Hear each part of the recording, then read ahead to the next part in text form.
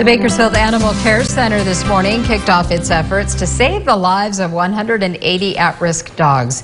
The shelter is partnering with pet rescue pilots Marley's Mutts and Mark's Rescue to send the dogs to Canada. You can see 23 large dogs boarding a bus that will take them to Calgary, where loving homes are already lined up for them. It's all an effort to help clear the shelter, which has been running at max capacity for months.